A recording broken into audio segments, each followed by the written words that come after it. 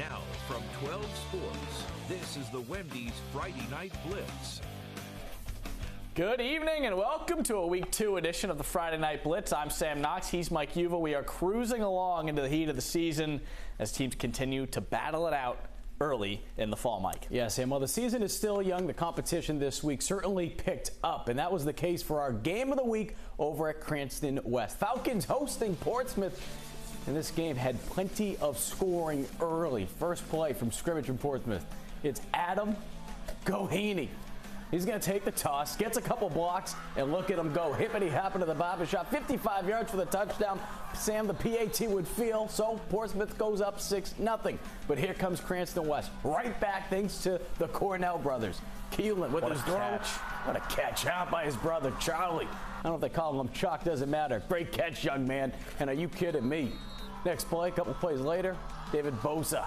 Easy touchdown. Now this game would go down to the wire. Cranston West goes on to win 27-26. Wow. What a catch, though, by Charlie. That's a great game for Cranston West. Cumberland, Bishop Hendricken, out-of-league matchup, an intriguing one. Two great programs. Hendricken knocking on the door to the end zone. Jeremy Seedy punches it in. Hendricken extends their lead. The Clippers were held by the Hawks defense. However, a nice run here from Evan Spencer on the QB keeper. The big man around the edge. Get a good chunk of yardage.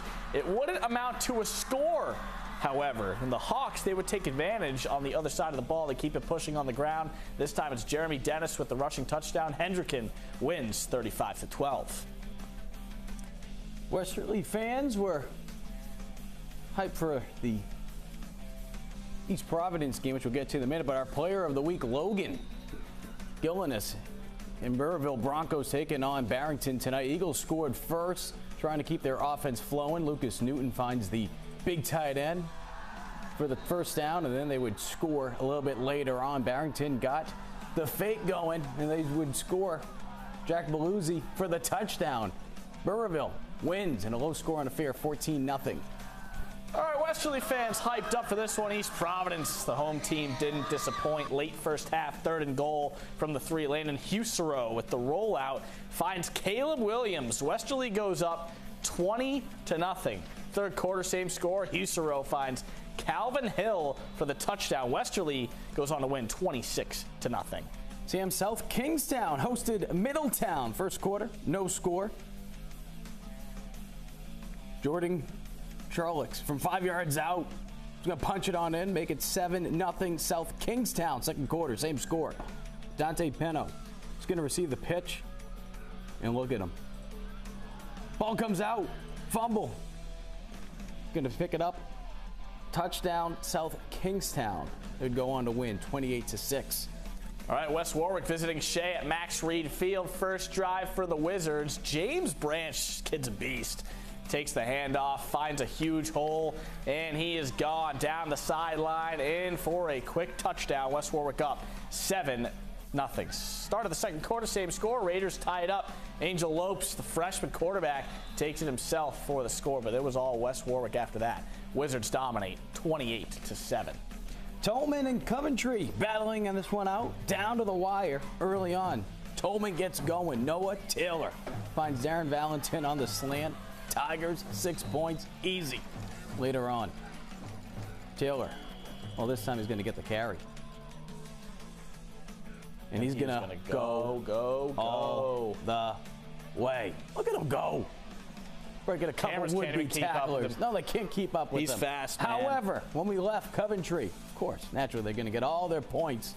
21-20, the Okers, with a nice comeback win. Rube sighting there. Rube sighting. Pilgrim hosting Cranston East. Here come the Patriots. Love the entrance. Look at that. Pilgrim up a score. Carter Clifton, the quarterback, slings it deep to his guy, Luca. And that's an 80-yard connection for the score.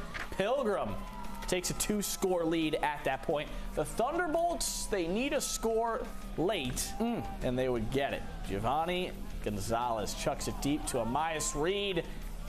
Beautiful play there from the Thunderbolts. Get in for the touchdown. But Pilgrim would go on to win 13-6, 2 weeks in a row. Nice win for them. Sam, a windy night over in in East Greenwich, and I'm showing you this hosting Central Falls Co-op because that's going to be important a little bit later on. But right before the half, East Greenwich is leading 13-zip. They're going to get an interception. Tyler Assey comes up with it to keep them off the board. But remember that win I was talking about, third quarter? There it is. High snap, and this is actually going to result in a safety. Yeah.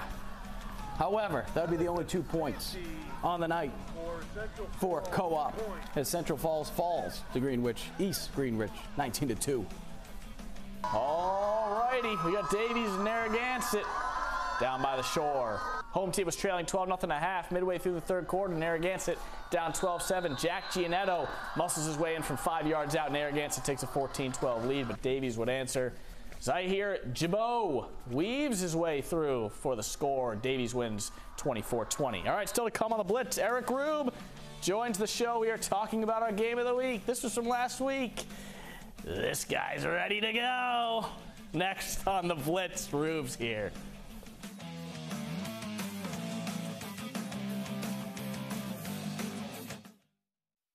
The Wendy's Friday Night Blitz continues on WPRI 12. Eric Rube joining us, Wendy's Friday Night Blitz. There it is. There it is, the finger points right there. All right, Rube, you saw a good one tonight. Coventry and Tolman, what did you see of that game? Very much a fun game today. Smash mouth football, kind of like what I was expecting a little bit. Teams just pounding each other on defense, but Nathan Petrarca in the end, second half, kid ran for 217 yards today, 2 touchdowns. Big, tall, strong. Plays in Division 3 or Division 2, sorry. That team's going to be very tough. Yeah. How about Cranston West? I believe that's 2 weeks in a row of a 1-point victory, but they just find ways to win. Last week, Kellen Cornell, game-winning touchdown, game-winning 2-point conversion. This week, defensive stop got the job done. You have to find ways to win games early in the season. Builds confidence, and right now the Falcons are, no pun intended, flying high. Pilgrim, 2-0. Couple nice wins for them. It seems like their defense has been playing well. Carter Clifton been playing well, quarterback. They've given up 2 touchdowns this year. That's the key. Yeah. The offense is going to find ways. Blake Simpson's going to plan something out. They're going to grind out touchdowns. They get in the end zone once, twice a game. They're only giving up 1 score. They're going to be fine. Pilgrim right now, a great surprise in Division 3. West Warwick Shea. What'd you think of that outcome for that one? James Branch. Yeah, exactly. I was going to let you take that one away. He's just good. He can catch. He can run. If they want him to throw, he can. He's one of the most complete backs in the state. Very talented, and defenses need to find a way to slow him down if that's even possible. All right, cool. And quick, tomorrow, big day. Huge day. What are you expecting in about 25 seconds? What am I expecting in 25 seconds? LaSalle over North Kingstown in a revenge game of last year's semifinal. Classical big game against North Providence. Watch for defense to win that game. And the game I'll be at, Central St. Raphael. I need to see 100 points from the 2 teams. Need it. He needs it. You know what we need? We need Coach mic'd up, because that's coming up after the break. Rube, thank you for joining us. Always a pleasure. He looks great. He's got the shoes. He's got the jacket. We head things back to Cranston West for a Coach mic'd up. Always a pleasure having our guy on the mic. That's next.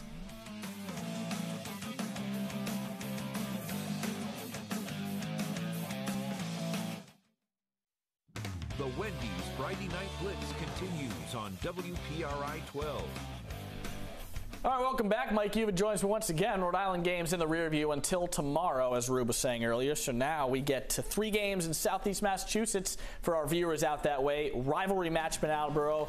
The Bombardiers hosting Bishop. Attleboro was down 10-0 to start the second half, trying to get something going. Mikey Huntington makes the catch for the first down and more, but he loses the football. Recovered by Fian's Braden Goodwin. How about it? Takes it as far as he can, and he is taken down. That would set the Shamrocks up on another drive. Owen Mortis finds Aiden Bednarik. Fian pitches a shutout, 31-0. From the Bombardiers to the Red Rocketeers, North Attleboro hosting Taunton. And the Red Rocketeers with a sizable lead to start the second half thanks to their ground and pound offense. Brady Paradis takes the pitch. His second touchdown of the night, make it 35-8 Big Red.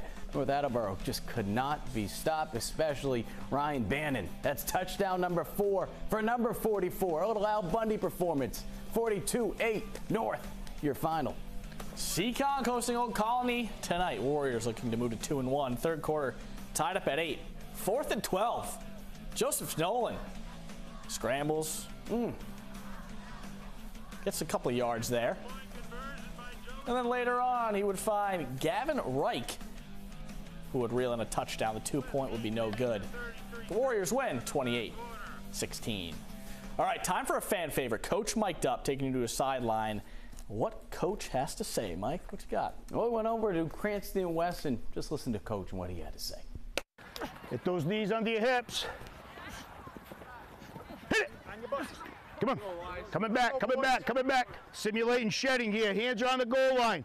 Get your knees up underneath your hips. This is big. Got to win it up front tonight. Here we go. On 2, down. Set. Go, go. Eyes up. Attack. You want to attack the outside shoulder. And remember what our shoulders always do. They stay parallel. We get perpendicular shoulders. Come on. Big night for you. 11 men to the football. Let's go. Let's go. All right. Lineman on 3, we're screening up. Ready? 1, 2, 3. Let's go. And up. And up. And up. All right, let's go. Let's go. Come on. They got to come this way. They can't go that far over. They can't go over that far over. Remember what we talked about? Check mark. All right? We did our check mark so far. Got to take care of business tonight. We talk about this all the time. Adversity has hit. Something's going to go wrong. Next play mentality. All right, good stuff there from him. Still to come on the Blitz. We got Player of the Week, and we announce who could be next week's nominees, but we go back to highlight Week 1's Logan Gelinas.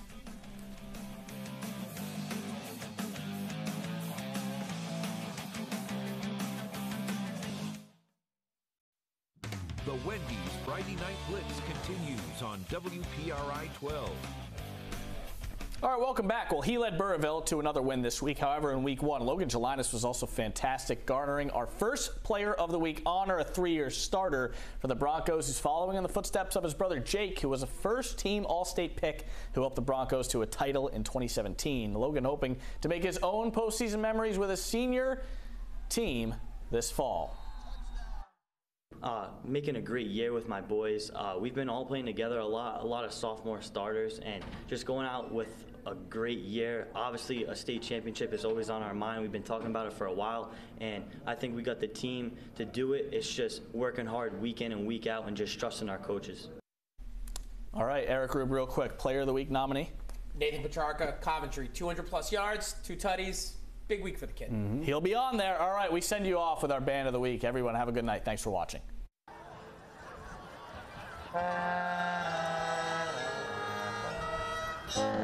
Come on.